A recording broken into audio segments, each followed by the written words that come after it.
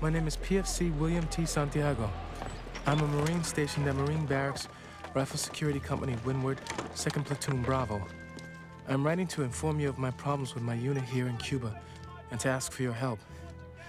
I've fallen out on runs before for several reasons, such as feeling dizzy or nauseated. But on May 18th, I've fallen back about 20 or 30 yards, going down a rocky, unstable hill. My sergeant grabbed me and pushed me down the hill. Then I saw all black, and the last thing I remember is hitting the deck. I was brought to the hospital where I was told I just had heat exhaustion. I ask you to help me. Please, sir, I just need to be transferred out of RSC. Sincerely, PFC William T. Santiago, U.S. Marine Corps. P.S. In exchange for my transfer off the base, I'm willing to provide you with information about an illegal fence line shooting that occurred the night of August the 2nd. Who the fuck is PFC William T. Santiago? Private Santiago is a member of 2nd Platoon Bravo, sir. Yeah. Well, apparently he's not very happy down here at Shangri-La because he's written letters to everybody but Santa Claus asking for a transfer. And now he's telling tales about a fence line shooting. Matthew? I'm appalled, sir. You're appalled. This kid broke the chain of command and ratted on a member of his unit, to say nothing of the fact that he is a U.S. Marine, and it would appear he can't run from here to there without collapsing from heat exhaustion. What the fuck is going on in Bravo Company, Matthew? Colonel, I think perhaps it would be better to hold this discussion in private. That won't be necessary, Colonel.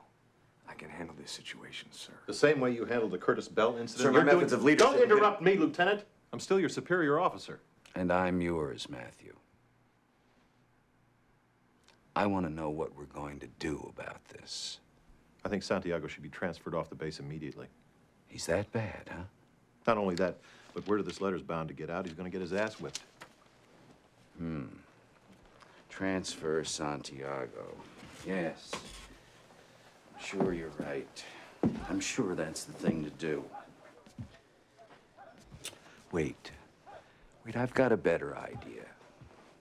Let's transfer the whole squad off the base. Let's, on second thought, Windward.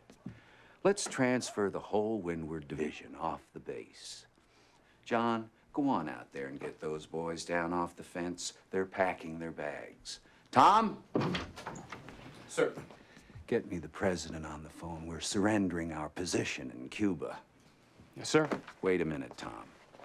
Don't get the president just yet. Maybe we should consider this for a second.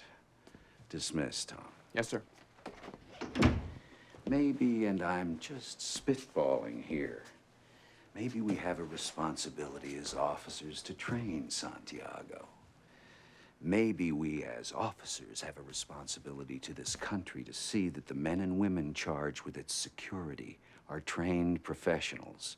Yes, I'm certain that I read that somewhere once. And now I'm thinking, Colonel Markinson, that your suggestion of transferring Santiago, while expeditious and certainly painless, might not be, in a manner of speaking, the American way. Santiago stays where he is. We're gonna train the lad.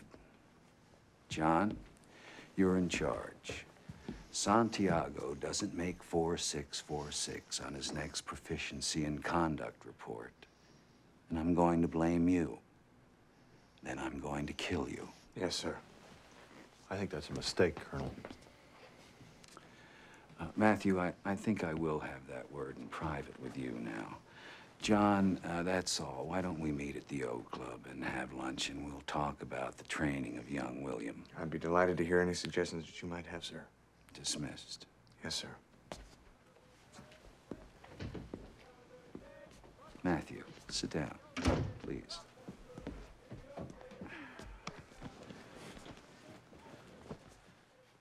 What do you think of Kendrick? Nathan, I don't think my opinion of Kendrick has any whatsoever. I think he's pretty much of a weasel myself, but he's an awfully good officer. And in the end, we see eye to eye on the best way to run a Marine Corps unit.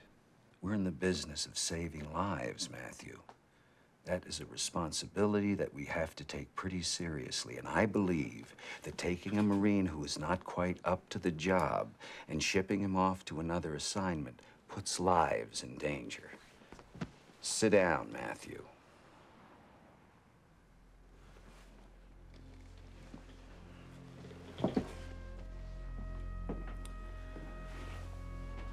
We go back a while.